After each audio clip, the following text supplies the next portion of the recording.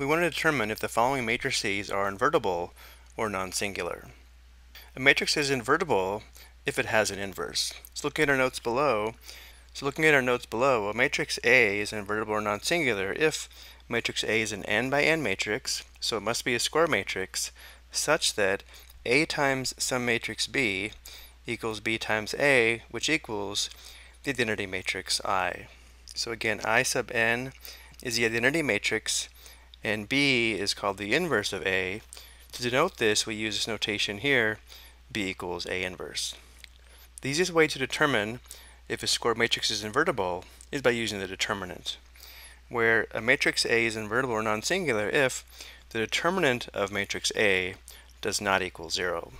To explain why this is, remember, if we have a matrix A where these are the elements, then A inverse is equal to 1 divided by the quantity AD minus BC times this 2 by 2 matrix, where to form this matrix here we interchange the position of the elements A and D, and then we change the sign of the elements B and C.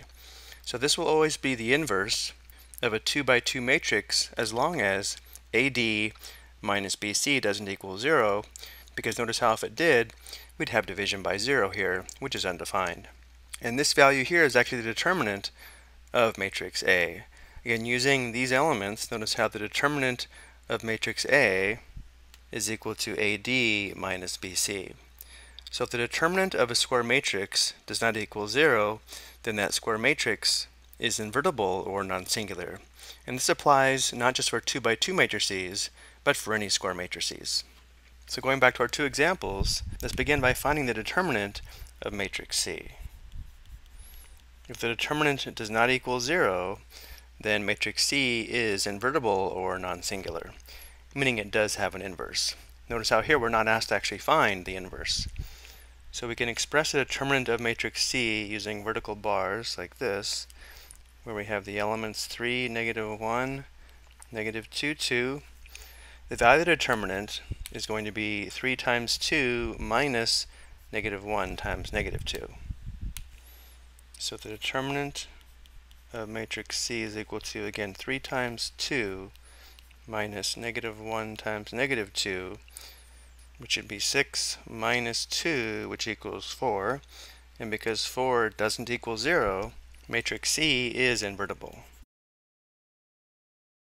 meaning that matrix C does have an inverse such that C times C inverse, or C inverse times C, would give us the 2 by 2 identity matrix. Now let's see if matrix A is invertible. So the determinant of matrix A, again, can be expressed using vertical bars, is equal to 4 times 2 minus negative 2 times negative 4. So again, it's 4 times 2 minus negative 2 times negative 4,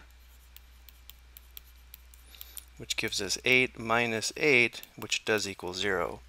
So because the determinant does equal 0, this means matrix A is not invertible, meaning it does not have an inverse. It's also common to say that matrix A is singular. A matrix is singular if its determinant equals 0, which means it does not have an inverse. I hope you found this helpful.